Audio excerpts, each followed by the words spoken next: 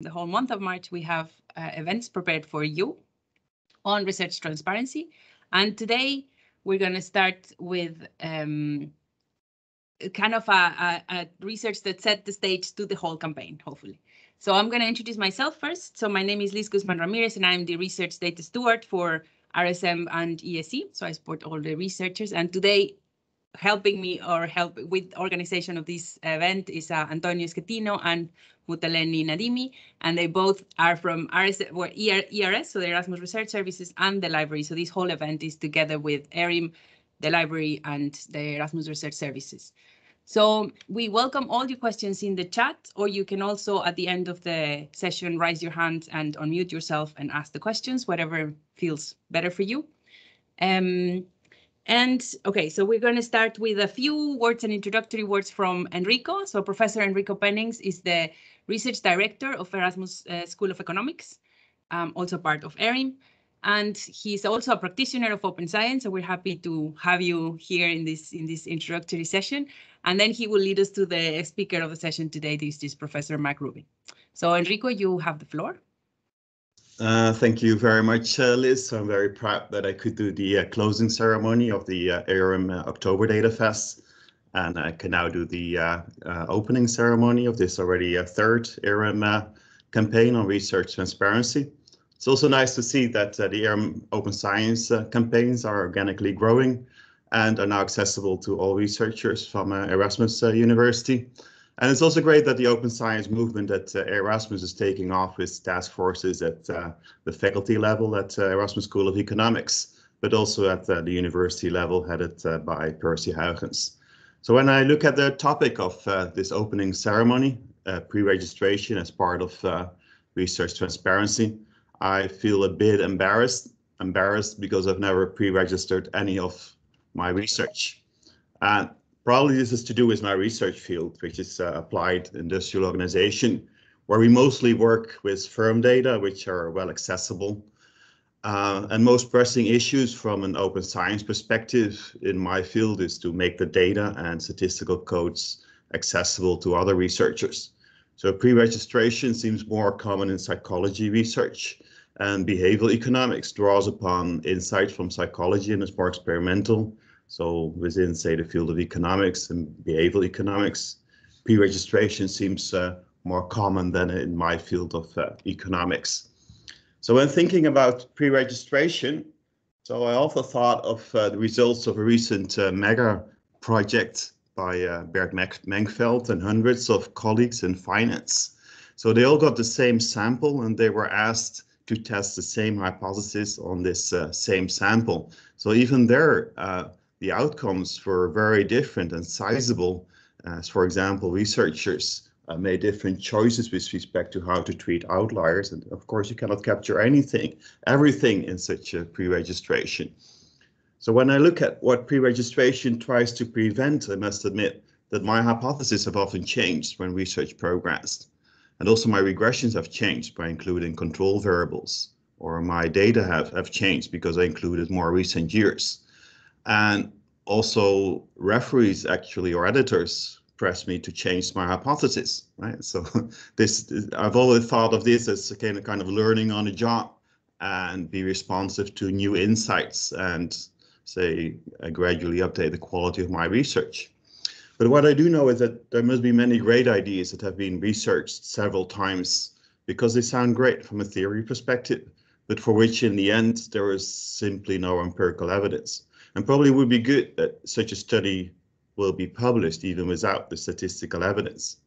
So especially for experiments where subjects are not listed firms who openly disclose data, but are individuals who participate in an experiment and where N is not fixed, I see the merit of pre-registration. Anyway, the title of our main talk of today is not conclusive, but it's rather a question. So the question is, does pre-registration improve interpretability and credibility of research findings? So I'm very glad that for addressing this question, we have an expert in this field, Mark Rubin, who is a professor in psychology at Durham University. So I just learned that this is his first day at Durham University. So he was at the University of Newcastle in Australia before. And actually he's still in Australia, so it's very late for him at the moment. But I'm very happy that I can give the floor to you, or the virtual floor to you, Mark. And we're very curious to learn more about this subject. Thank you very much. Okay, let me try and get this going.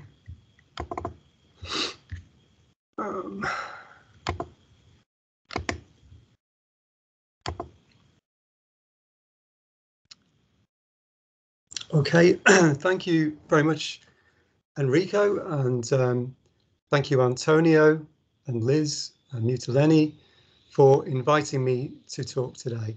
I'm sure you'll all agree, thanks for all coming, and I'm sure you'll all agree that they put together a really great month of presentations, and I'm very honoured to be invited to make the opening presentation. In fact, to be honest, I was a little bit surprised to be invited. I'm actually, as you know, quite critical of one particular open science practice, which is pre-registration. So why should I be asked to speak here? Well, I've had some discussions with the organising committee, and they were very clear to me that they wanted me to share my critical thoughts on pre-registration today. And I realised that this approach is entirely consistent with the core principles of open science. So, for example, here's the guiding principles of Rotterdam's own open science community. And they say that the open science communities promote critical discussions of pros and cons of open science scholarship practices. We refrain from being normative or condescending and do not tell others what to do. Respect for each other's workflows and decisions in this regard is critical. So I think it makes perfect sense for a critic like me to be involved in these discussions. But don't worry, there's plenty of opportunity to hear pre-registration views in the subsequent talks. Now, before I start, I do want to make it clear that I actually endorse many open science practices. So, for example, I share my research data, materials, my syntax code, and so on for my projects. In addition, although I'm critical of pre-registration, I'm also aware that my views could be wrong, or at least based on an unpopular perspective. And even if my views are right, I need to follow community norms. So I also pre-register a lot of my research, and I encourage my students and colleagues to do so as well. And all of this is really just to show that I'm not a complete heretic, that I do have some personal experience of open science practices, including pre-registration. I also wanted to highlight a few of the papers that I published in this area, because I'll be using arguments from them today. So especially that first one there on pre-registration, which I think is why I'm here. And if you're interested in these articles, you can find open access versions of them on my website. You just search for Mark Rubin, Google Sites, and it should pop up. And I also wanted to acknowledge that my ideas have been inspired by several others in this area, including the work of Bernard Devezer, Daniel Navarro, Abba Solozzi, and Chris Donkin and their colleagues. So again, I would recommend those papers there if you're interested in a more critical perspective on pre-registration. Perhaps we need to start off with a definition of what pre-registration is, the basics, the nuts and bolts. Essentially, it involves the registration of planned research hypotheses, methods and analyses in a time-stamped document before data analysis occurs. And that document is then made available with the research report to allow reviewers and readers to identify discrepancies between what was planned and what was actually done. So I will be addressing a claim about pre-registration that was put forward by Brian Nosek and colleagues, and it's that pre-registration improves the interpretability and credibility of research findings. Now, I actually agree with that claim, but only if no other open science practices are in place. If other open science practices are in place, then I think this claim is a bit misleading. So here's the counterclaim that I'll be making today, and it's that pre-registration does not improve the interpretability and credibility of research findings when researchers provide A, rationales for the current hypotheses and analytical approaches, B, publicly available research data, materials and code, and C, demonstrations of the robustness of research conclusions to alternative interpretations and analytical approaches. And these are some of the issues that I'll be addressing today. Basically, my argument will be that in some cases, pre-registration reveals information that doesn't affect research credibility, such as HARKing. And in other cases, other open science practices are sufficient to reveal information that does affect research credibility, such as p-hacking. So that's what I'm going to be doing. Let's get stuck in with the consideration of that first issue there on the list, which is the distinction between confirmatory and exploratory analyses. So Simmons et al. Explained that pre-registration allows readers to distinguish unplanned exploratory analyses from planned confirmatory analyses.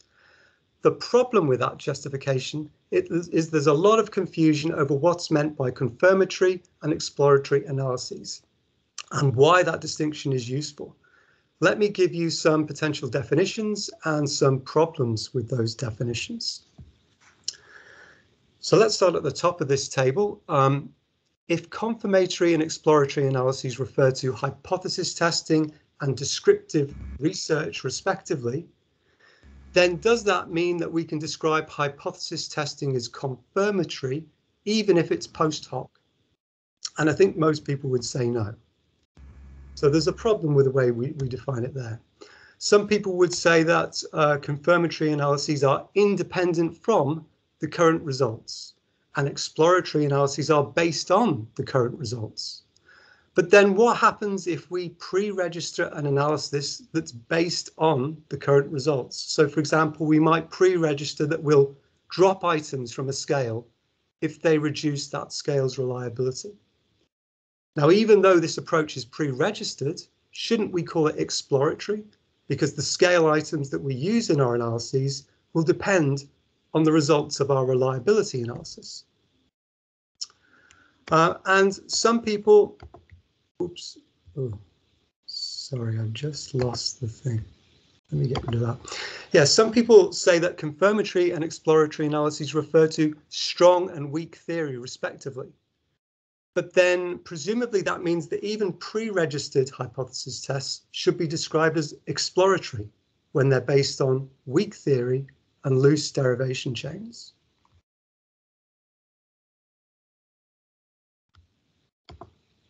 What about Simmons et al.'s idea that confirmatory and exploratory analyses refer to planned and unplanned analyses respectively? The problem here is that planning to undertake an exploratory analysis doesn't necessarily make that analysis confirmatory. For example, planning to undertake an exploratory factor analysis doesn't turn that into a confirmatory factor analysis. Maybe confirmatory and exploratory analyses refer to a priori and post hoc predictions, or predictions and postdictions, as they're sometimes called. But can we really call a prediction confirmatory if it's just a random guess that has no theoretical basis? What's being confirmed here exactly? And finally, some people link confirmatory and exploratory research to hypothesis testing and hypothesis generation, respectively. But what happens if we view our results and then retrieve a previously generated hypothesis to explain them? Does that count as hypothesis generation or hypothesis testing? So things get a bit confusing here. Basically, pre-registration is supposed to provide a clearer distinction between confirmatory and exploratory research. But when you start to pick at that distinction, it kind of falls apart in your hands.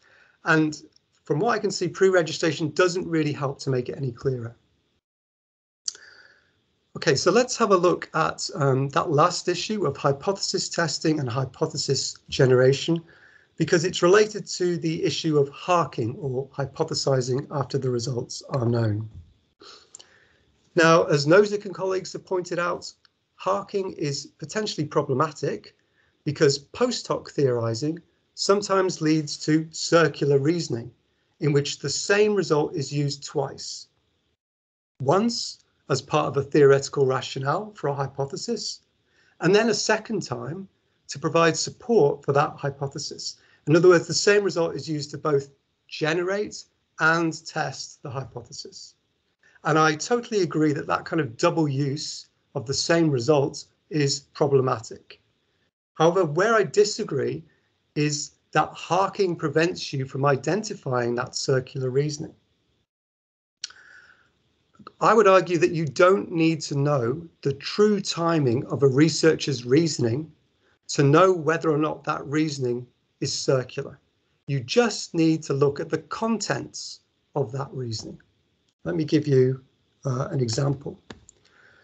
So imagine that a researcher tells you that they predicted that eating apples improves mood. But unbeknownst to you, they secretly HARKed that hypothesis after observing that eating apples improved the mood of participants in their study. Now imagine that the researcher provides the following theoretical rationale for their secretly HARKed hypothesis. They say, look, vitamin C, it improves mood, and apples are rich in vitamin C. Therefore, we can predict that eating apples should improve mood. In that case, we can clearly see that their current result, eating apples improves mood, has not been used in either of the two premises that comprise the formal deduction of their hypothesis. Consequently, we can confirm that there's no circular reasoning in using that's been used to support that hypothesis. And again, my point here is that we don't need pre-registration to see this. We just need to look at the formal theoretical rationale, look at its contents rather than its timing, and check that its premises don't refer to the current result. But what about inspiration and motivated and biased reasoning? For example, our researcher was inspired by their finding that eating apples improves mood. So isn't that a problem? Well, no, I don't think it is. I think it's perfectly fine for a result to inspire a hypothesis and for all sorts of ulterior motives, like the need to get published, to make researchers search for a suitable theoretical rationale. According to the logic of hypothesis testing, all we need to do to avoid the fallacy of circular reasoning is to make sure that the current result is not used as a premise in the formal theoretical rationale. And a researcher's personal inspiration and motivation aren't included in the formal theoretical rationale. And so they don't compromise what John Worrell calls the epistemic independence between the rationale and the test results. More generally, I think it's important to appreciate that motivated and biased reasoning doesn't imply incorrect reasoning, or invalid reasoning, or even unsound reasoning. And you don't need pre-registration to identify incorrect, invalid, or unsound reasoning. So, for example, if I predict that apples improve mood because bananas are yellow, then you don't need pre-registration to appreciate that my reasoning is flawed, it's invalid. I also want to point out that in some cases, motivated reasoning and biases can actually facilitate scientific progress. Let me give you two examples. So the confirmation bias is a tendency for researchers to interpret evidence as confirming their hypotheses. But importantly, this bias is stronger when researchers view hypotheses as being more plausible. So actually facilitates scientific progress by preventing well-established, highly plausible theories from being disconfirmed too easily. For example, it's functional for scientists to have a confirmation bias towards the theory of evolution relative to creationist accounts. And the hindsight bias is a tendency for researchers to fool themselves into believing that they predicted a result after they became aware of that result. So researchers may fool themselves into believing that they haven't changed their beliefs about hypothesis because they knew it all along. But the hindsight bias doesn't prevent researchers or readers from actually changing their mind about a hypothesis. It only obscures this attitude change from their conscious awareness. So researchers may unconsciously update their belief about a hypothesis, even if they fool themselves into believing that they knew it all along. So again, the hindsight bias is functional because it prevents scientists' need for self-consistency from obstructing scientific progress. Another concern is that researchers who HARK will only ever confirm hypotheses and never disconfirm them.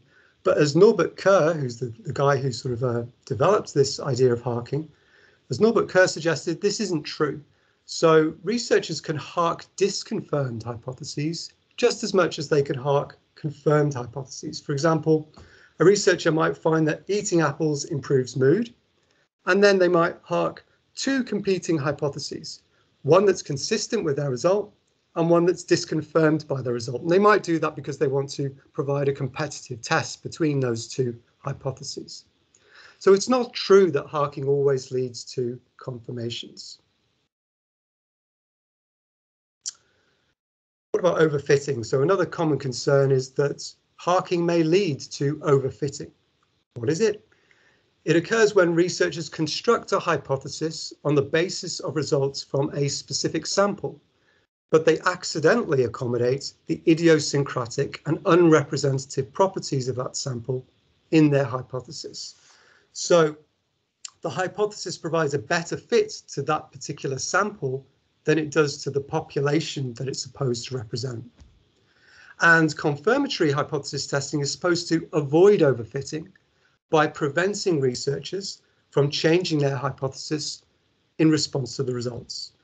But it may also lead to underfitting.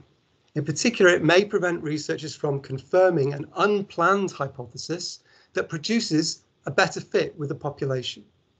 Protzko gave a nice example in which a researcher fits a pre-registered linear model to a curvilinear association and then confirms that with a significant result. However, in this case, the confirmatory linear model is underfitting the actual pattern of data. And an unplanned curvilinear model would have avoided this. So that's underfitting. Staying with HARKing, and I will move on from HARKing in a minute, but I just want to get some of these issues out of the way. Another concern is that HARKing can be used to predict nearly any pattern of results in nearly any context, as Kerr says.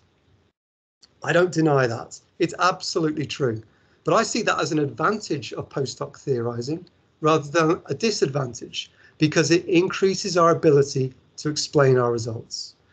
Now, just like a priori theorizing, post hoc theorizing may be good, average, or terrible, but we don't need pre-registration to make those evaluations.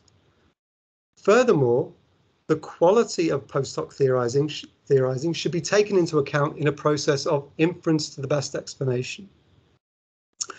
So the question isn't whether a researcher can provide a post hoc explanation of their results, because most researchers can cobble together an explanation that predicts their results. You know, it doesn't take much. The real question is, how good is that explanation relative to other potential explanations? And I think this is the important point that a lot of the theory first pre-registration skeptics have been trying to get across.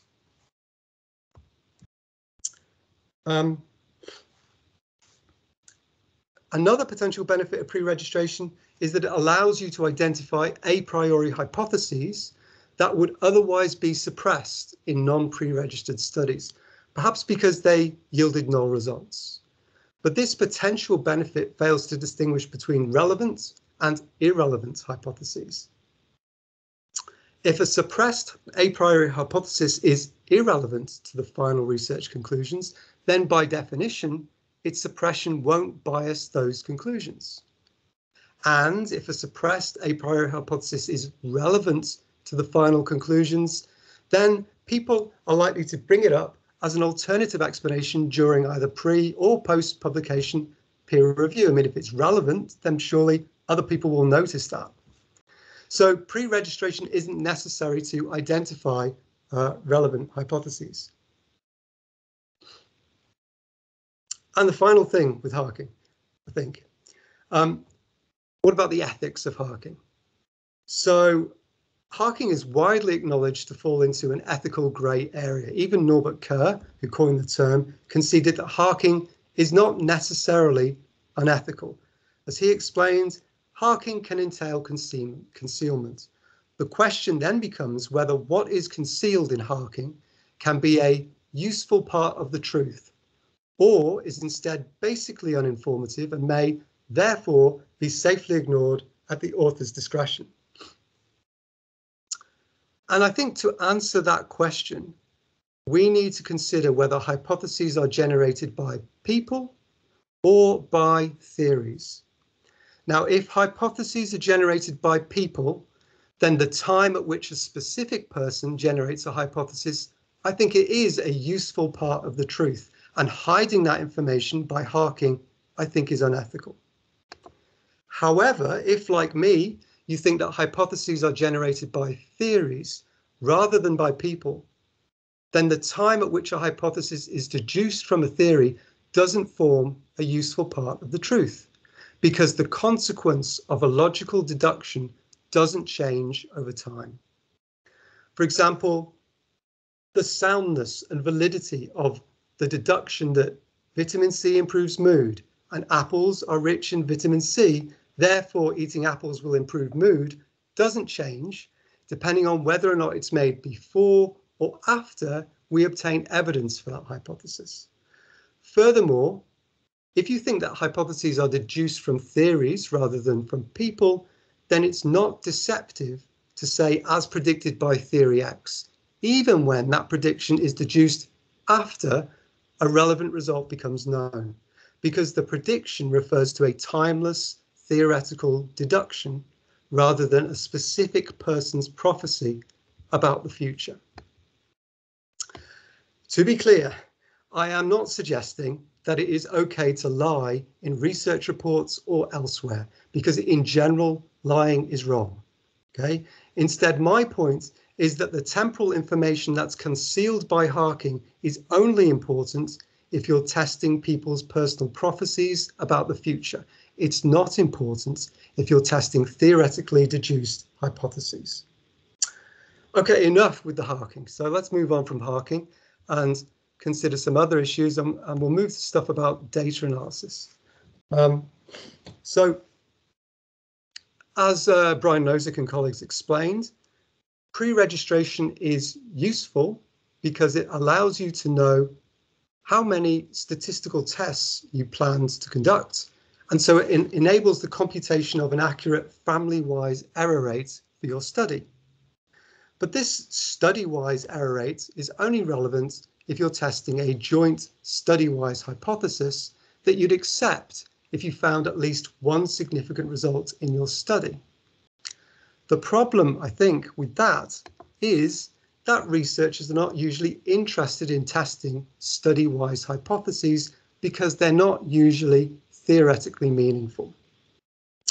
Let me give you an example. Imagine that a researcher conducts a study in which they explore the associations between weight and gender and age and social class. This researcher is unlikely to be interested in testing a study-wise hypothesis that they'd accept following at least one significant result in their study, because this study-wise hypothesis is unlikely to relate to a meaningful theory. For example, which theory would propose that gender and age and social class all predict weight and for the same theoretical reason? None that I know of. And if a researcher isn't interested in making a decision about this study-wise hypothesis, then there's no need for them to be concerned about the associated study-wise error rates. So it's more common for researchers to define their families of tests to generate this family-wise error rate based on theoretical concerns rather than because their tests happen to be part of the same study. And in this case, pre-registration isn't needed to establish which tests belong to which families, because the theory already does that for us. So, for example, if a researcher is prepared to accept a single significant gender difference on one of 4 measures of weight as evidence for a gender difference in weight, then we don't need pre-registration to know that their family-wise error rate should refer to these 4 tests and not, for example, to tests of age differences in height that also happen to occur in the same study. And if we're suspicious that the researcher may have excluded a 5th measure of weight from their report, then we can check their research materials and data for any evidence of this additional measure. There's also the claim that pre-registration helps to uncover and/or reduce p-hacking and selective reporting. But pre-registration isn't necessary to uncover p-hacking and selective reporting. Other open science practices can work just as well. So, for example, if a significant result is obtained after excluding outliers, then a robustness analysis can help to rule out p-hacking by demonstrating that the results remain significant after including outliers. In fact, even if a researcher pre-registered that they would exclude outliers, I would still want to see a robustness analysis to find out what happens when you include those outliers. Basically, robustness analyses and their big brother, multiverse analyses, I think are a much better way of revealing both intentional and unintentional p-hacking. And if a researcher doesn't provide a robustness analysis, then you can, if they provide publicly available data, you can delve in and have a go yourself. So again, other open science practices, I think, are better than pre-registration in that sense. Another potential problem with p-hacking is that it is supposed to invalidate your p-values. As Simmons et al. Explained in their classic paper on the subject, the problem is that the likelihood of at least one of many analyses producing a falsely positive finding at the 5% level is necessarily greater than 5%. Simmons' statement is perfectly correct. However, again, in my view, they're referring to the wrong error rate. They're referring to a study-wise error rate rather than an individual error rate. And a study-wise error rate is only relevant if you're testing a study-wise hypothesis that you would accept if at least one of the results in your study is significant.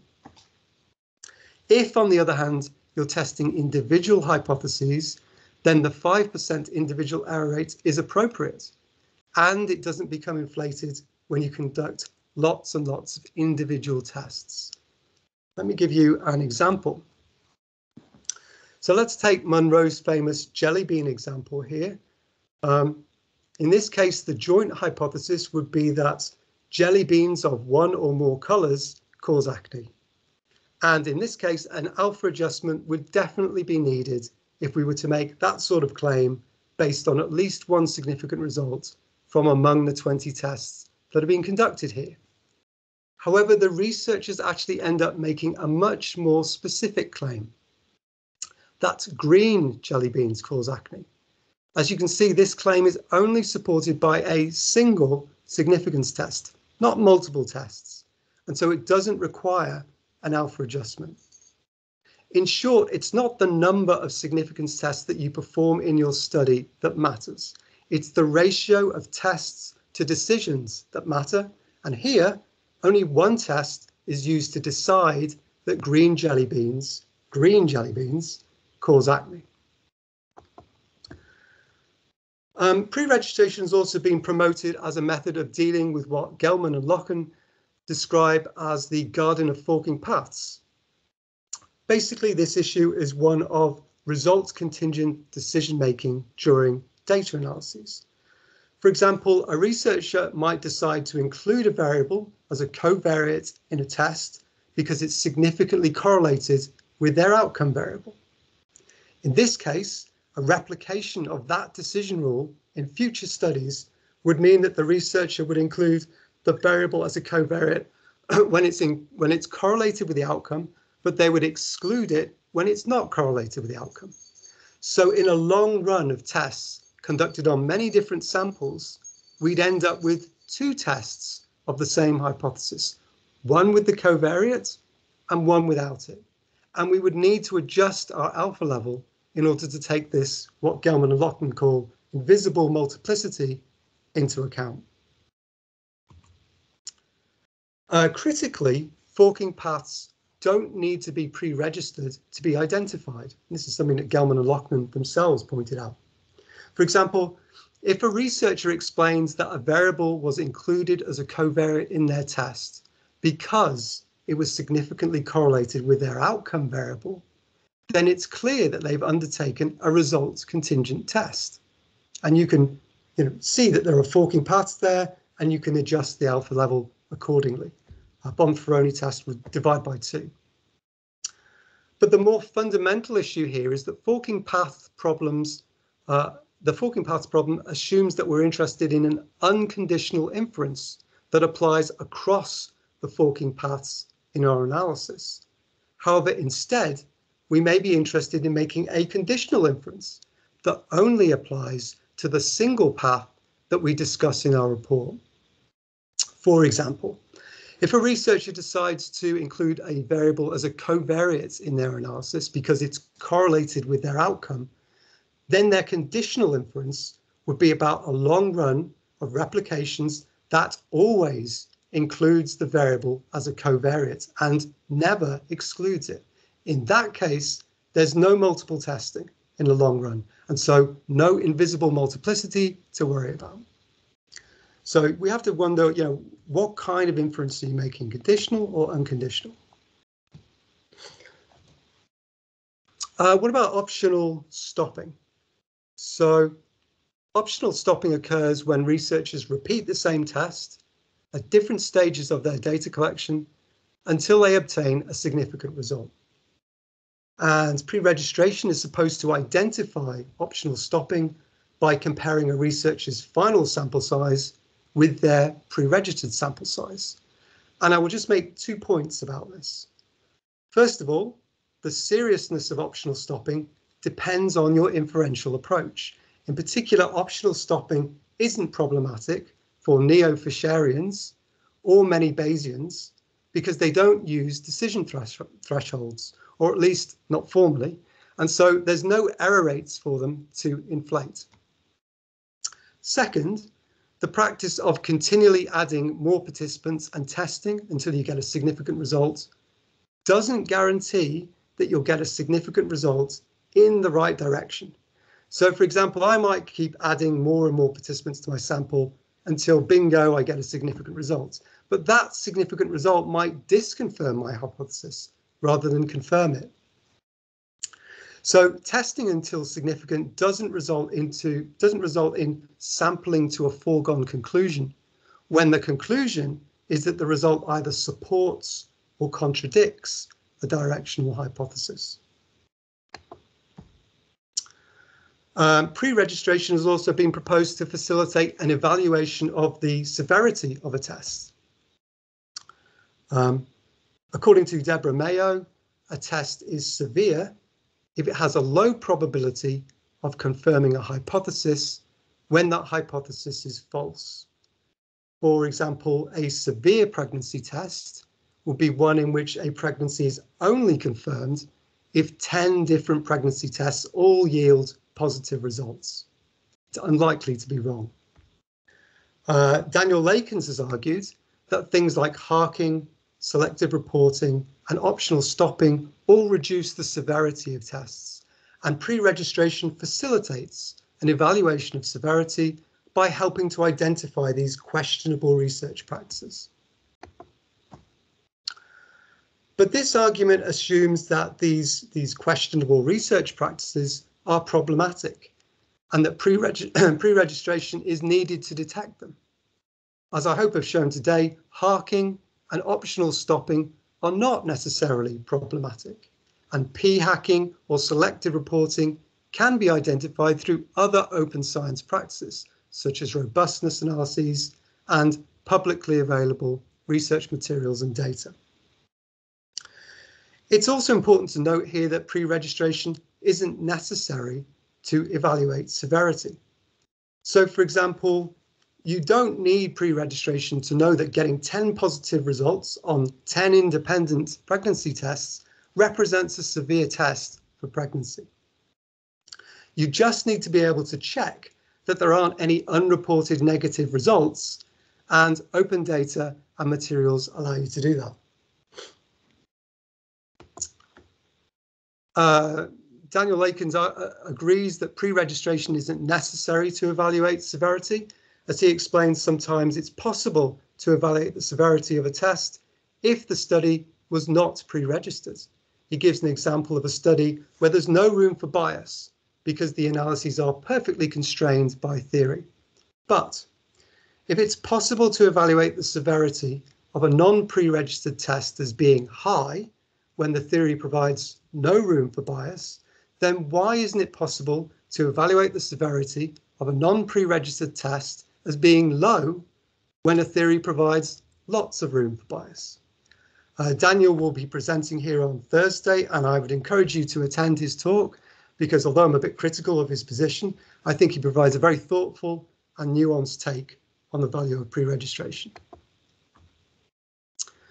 And finally, pre-registration and especially registered reports also help to increase the reporting of null findings.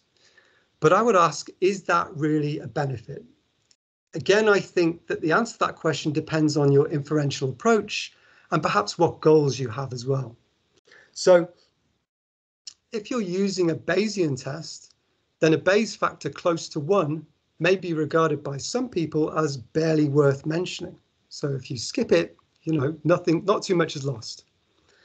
Similarly, if you're using a Fisherian test, then a null result represents the absence of evidence, and it can be ignored from the perspective of hypothesis testing, basic hypothesis testing. If you're using a Neyman-Pearson test, in which you may either accept or reject or decide to remain in doubt about a hypothesis, then failing to report a result that's left you in doubt won't bias your decision making. I mean, if you decide to remain in doubt, then that's not going to push you one way or the other. So again, failing to report that doesn't really bias the decisions you've made. Finally, even if you're using a simple accept or reject Neyman-Pearson test, then a null result will be pretty uninformative if you concede that that test has got unacceptably low power. So a reporting bias against null results, I think, is really only problematic for a very simple version of the Neyman-Pearson test when you've got high power. And even in that case, you can never really have sufficiently high power to find conclusively an effect size of 0.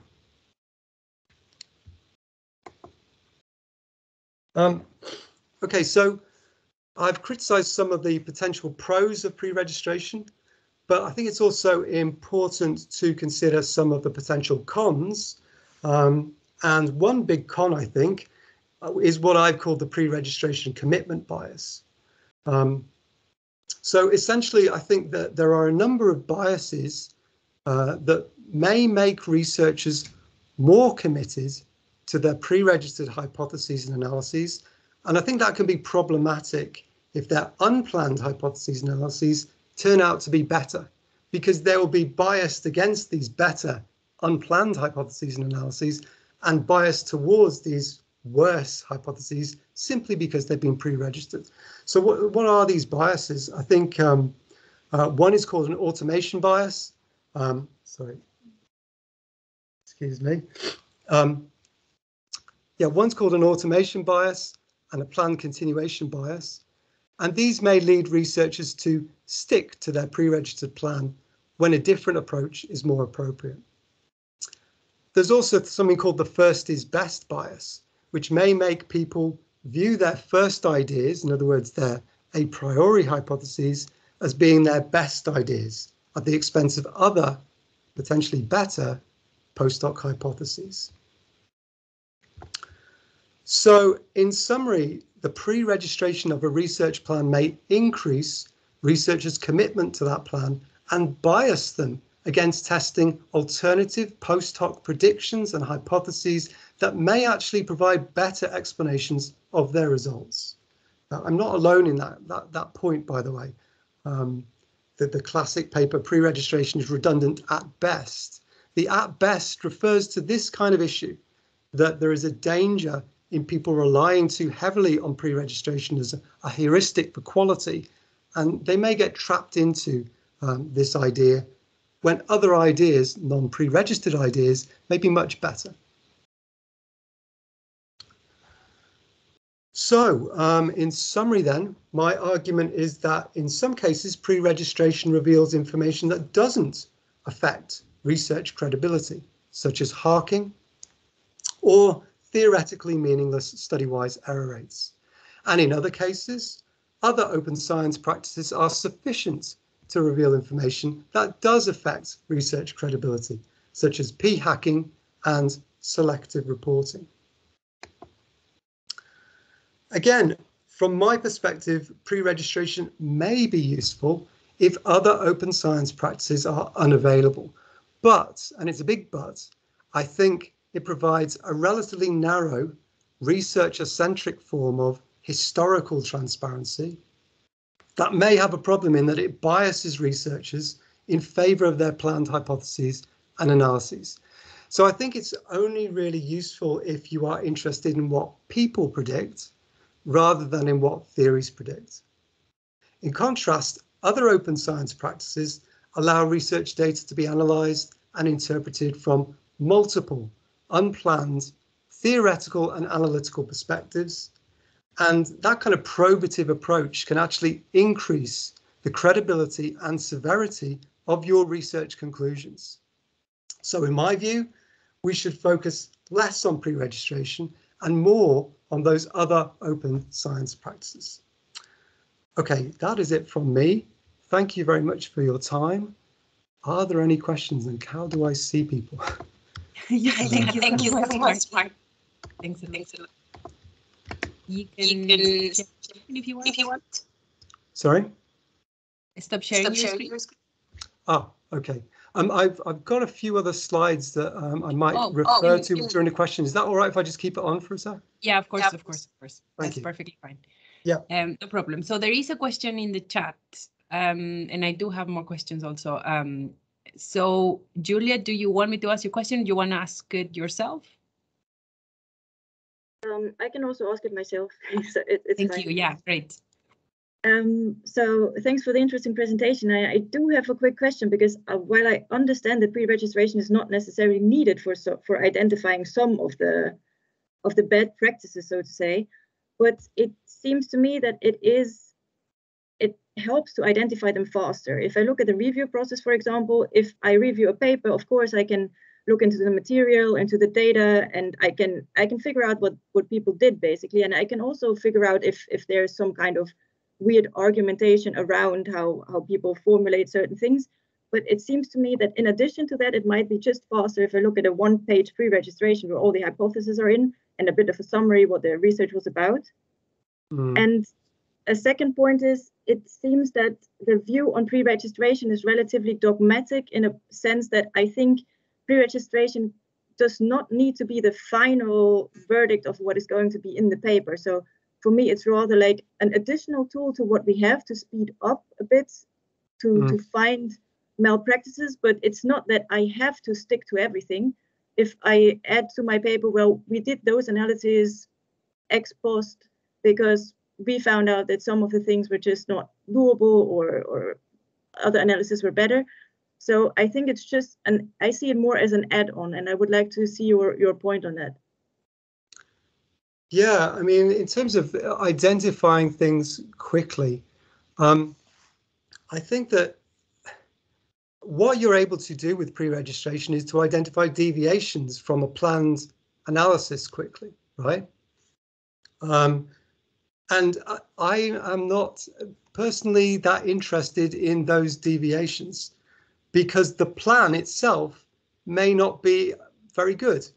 So why should we be interested in deviations from a plan which itself may be not a very good plan? I am more interested in deviations from high quality theories and analyses. And I think that, you know, so I've got a ton of slides that I kind of overshot on this presentation, and I've got a ton of slides. So if you bear with me, I can just present this one because it's something I talk about in the paper, which is this idea that, you know, I quickly identifying, like you say, Julia, deviations, and I agree, pre-registration does allow you to very quickly identify deviations. But my response to that would be, is that useful? So imagine that a researcher pre-registers test A, but then decides to use test B instead. Like we say, we can quickly figure that out.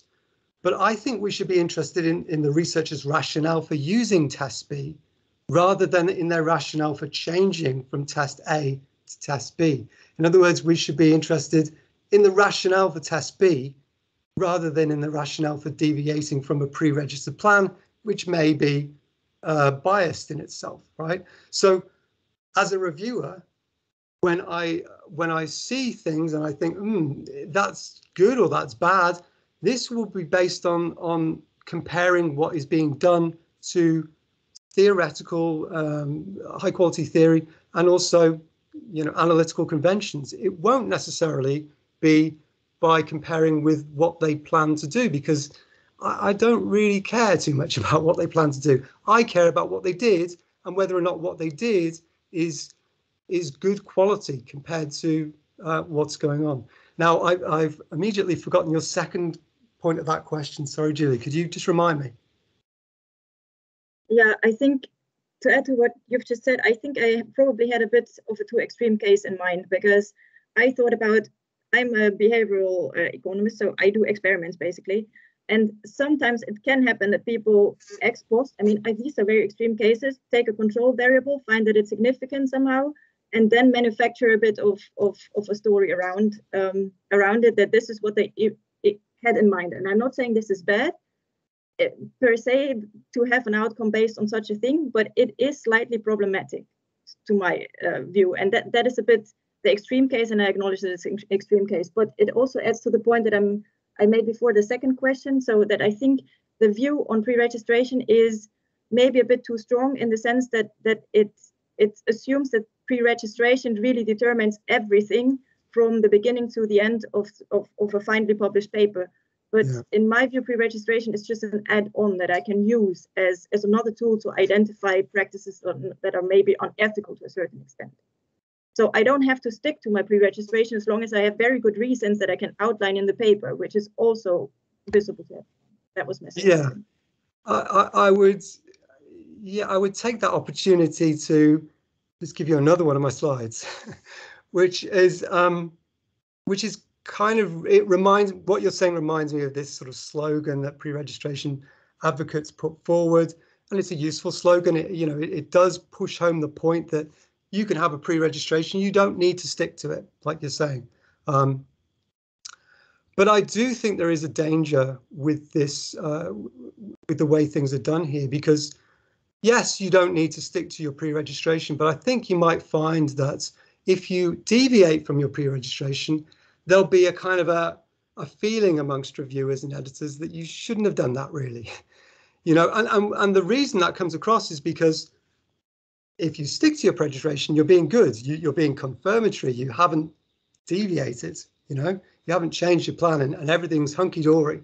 Whereas if you deviate slightly from your pre-registration, then you've gone off the path, you've become exploratory, and as an explorer, and I understand that exploratory research is regarded as fine, but it doesn't have the same status as confirmatory research. Suddenly, your results become tentative.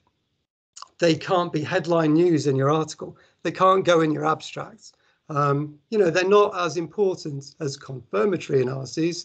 And so there is this devaluation, I think, that takes place when you deviate.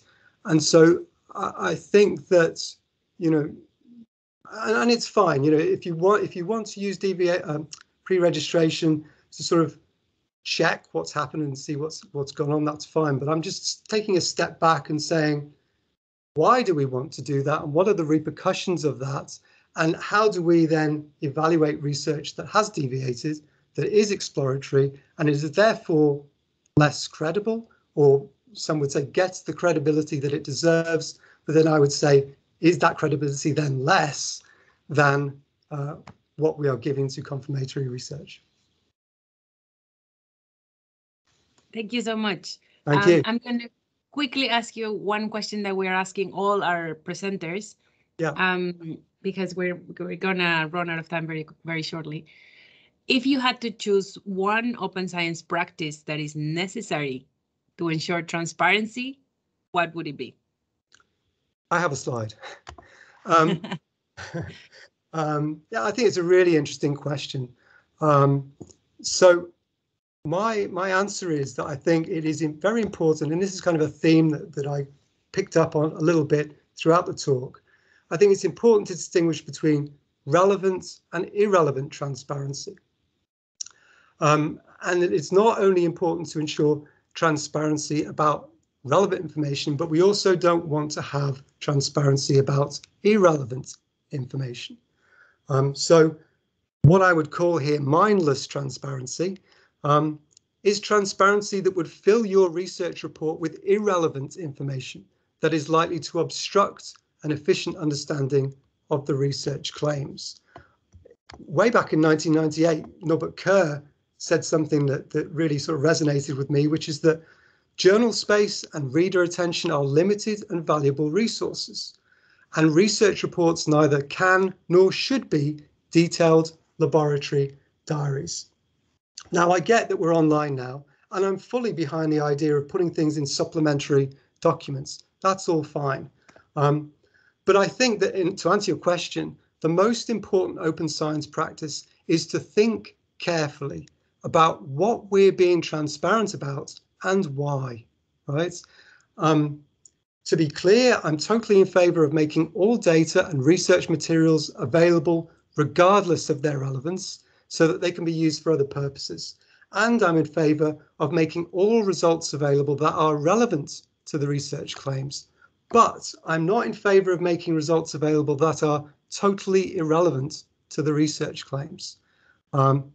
Or perhaps they would go in a supplementary document, but the message, I'm concerned that our desire for transparency may sometimes lead to an information overload that is problematic for scientific communication.